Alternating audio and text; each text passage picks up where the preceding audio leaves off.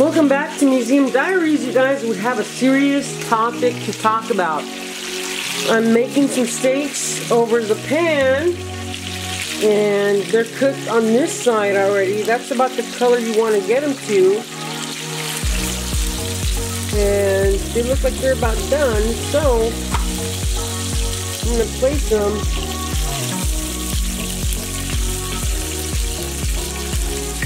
on the plate there.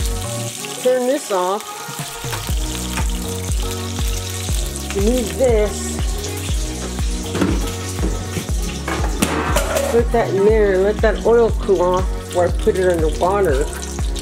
And stick the knife there, just like that. So that's done. So today I took my parents to Costco, and let's not get into the big issue of how the book was bought and whatnot. Bottom line is, the book is here. It's in our home. It's Prince Harry's Spare, which, you know, talks about his life pretty much after his mother, Princess Diana, passed away, and he wasn't quite thrilled about the press hounding her and how they hounded her and Meghan Markle when they were in the UK, and the royal family didn't really do much to protect them, but they would protect Prince William and Prince Charles and Camilla and Kate, Prince William's wife. So, and her family. So interesting how when Harry moved away, they cut him off completely with security, and I wouldn't be surprised financially, although they're the richest family in the world, is what Veronica tells me. So they cut his security off, his security team. So he was left with no choice but to up and leave and pack and leave like a paranoid person, because they were being hounded by the paparazzi up north. And they ended up moving in with Tyler Perry. Yes, Tyler Perry, of all people. They stayed with him for a while, for a few weeks. They got their feet down on the ground, and Harry started driving and, you know, driving his family around and becoming part of LA society, and it really changed his perspective on a lot of things. So I'm looking forward to reading this book, because a prince called Harry is now a Angelino. So how about that? Not Angelino, really. He lives up in Montecito, but he's in California. So let's see what happens. Let's see if he gets involved in some way. Let's see if he keeps continue to make impacts with his wife, Meghan Markle, who I love. I love her and Prince Harry. Veronica feels quite the opposite, and I'm not going to get into that. Let me ask her if she wants to get into that. Hang on, let me have a sip of wine.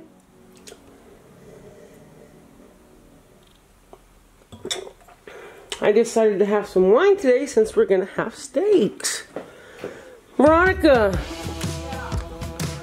do you have anything you want to say about this book? Yes.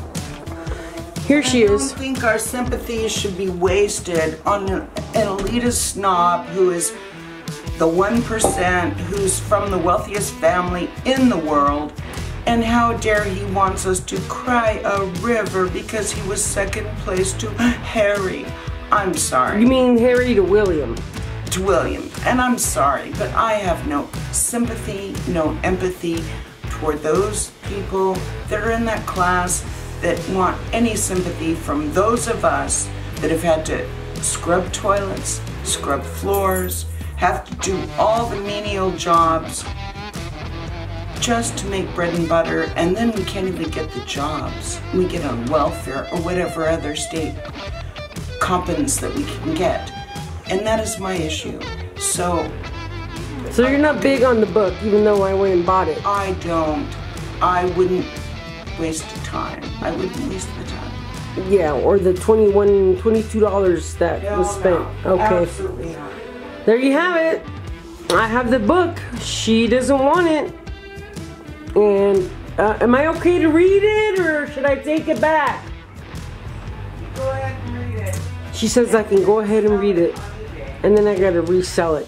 She doesn't want it in the home. Okay.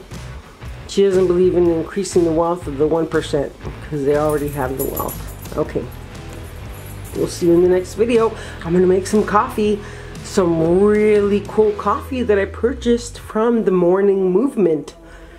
I'm excited to share that experience with you. I like trying new coffees, so this next one will be exciting. Okay, you guys, bye for now. Okay, everyone. Hi, I hope everyone is doing fine. I'm here. I'm going to talk about this coffee, this Baby Blossom that I recently got from the Morning Movement Coffee. Okay, so I went ahead and got the coffee pot ready, and I want to talk a little bit about this coffee. It comes from Panama. It comes pre-ground already, and like I said, I got this from the Morning Movement, and I started following them from their first channel, the Nomadic Movement, and that's Kaylee and Jordan. They have a little baby girl named Sadie. And I started watching them a few years ago, and they ended up buying some land in Panama, Boquete, Panama, where they have goats, a cow, chickens, and they even have otter in their farm. And they have Rodrigo, their good friend, who is building an A-frame on their property. So I thought that was really cool, and it's coming along quite nicely. So that's the Jungle Boy, Rodrigo, whose channel that I also watch, D-A-J-U-N-G-L-E Boy, on YouTube. So this Baby Blossom, it's a little bit more on the wild side. Let me see if you can see that.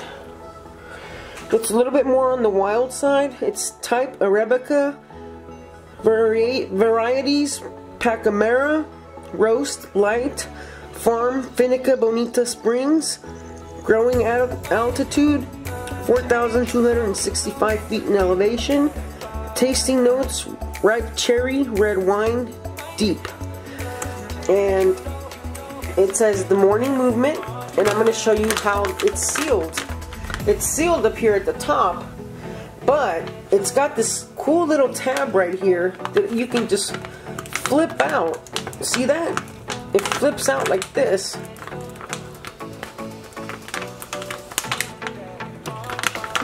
Like that. And you just pull it. And you open your coffee. Let me smell this. Oh, wow. Oh, man, I wish you guys could smell this. Oh, so fresh. I can smell...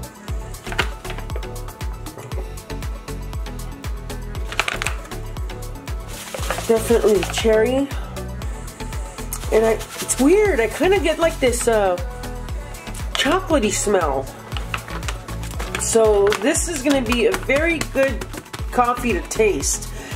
And they have the volcano in the back of their packaging, as I've told you about that. They live by a volcano down in Boquete, Panama.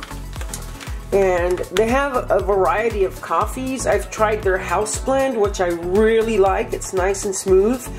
And it's not on the wild side, it's a little bit more in the middle. But let's give this one a try. Let's pop it in the coffee pot. I already poured my water in.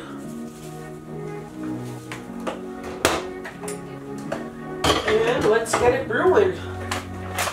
So this is their Baby Blossom. I bought it for $21.99.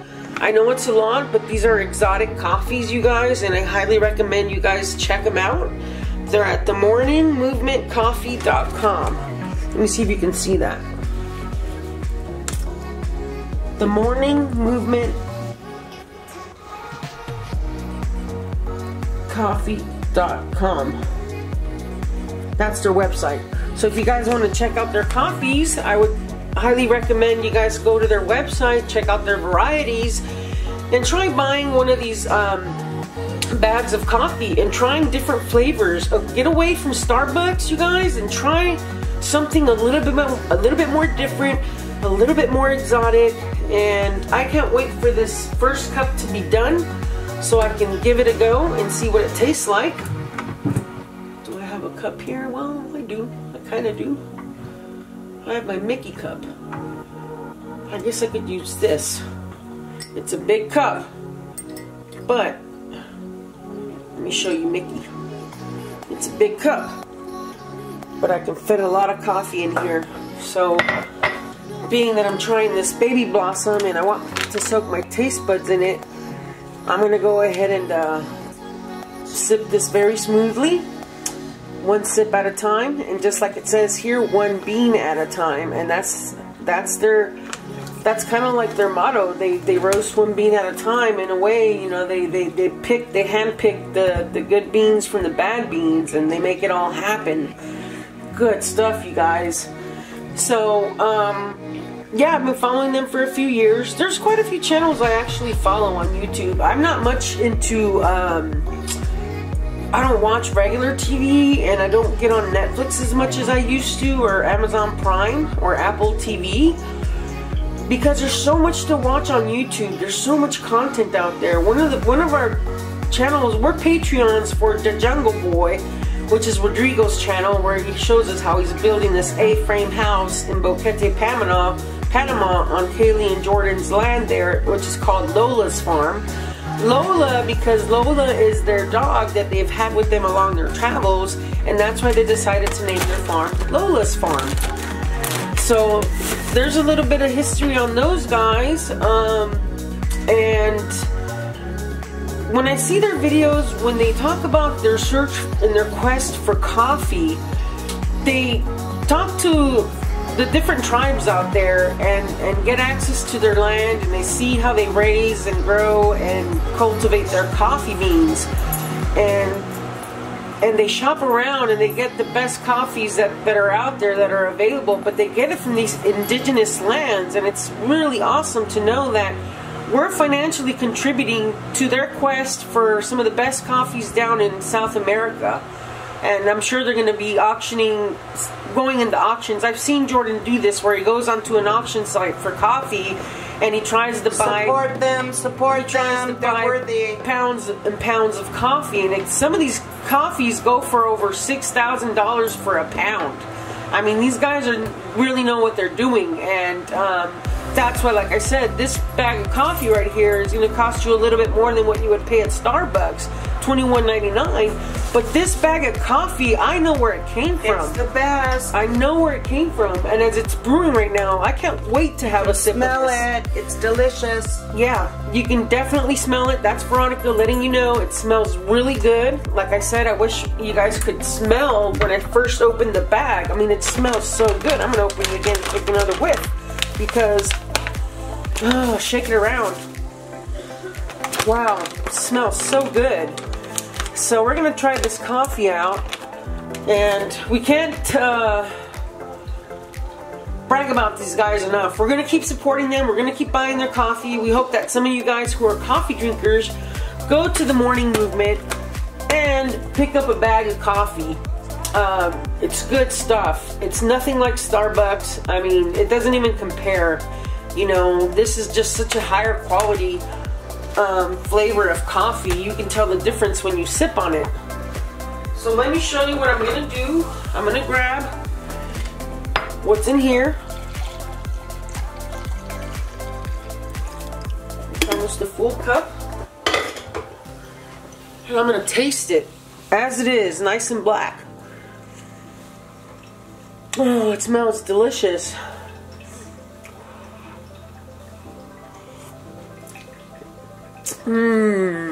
That is deep. That is a deep tasting coffee. Rich coffee. I mean, I thought Starbucks had rich coffees, but this is something else. Let me add my creamer to it.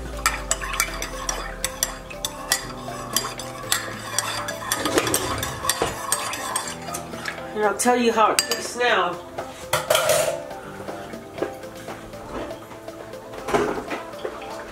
Okay, here it goes, you guys. I love the smell.